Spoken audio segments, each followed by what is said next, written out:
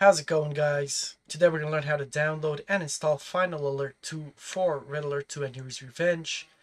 The link for the download is going to be in the description.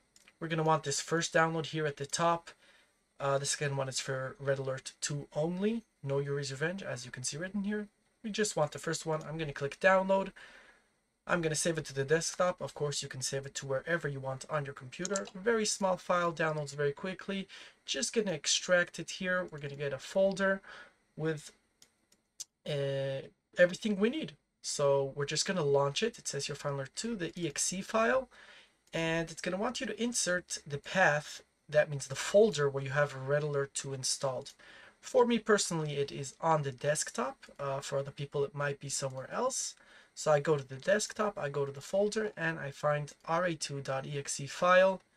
Again, for each person, it's going to be where you installed your game. This is the actual game folder. This is where you're going to find ra2.exe.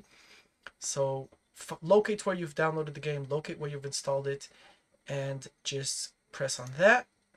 Next, obviously, you can choose language here. We're going to want to support mission disks and mods. We don't want to support only Red Alert 2. All this is pretty self-explanatory.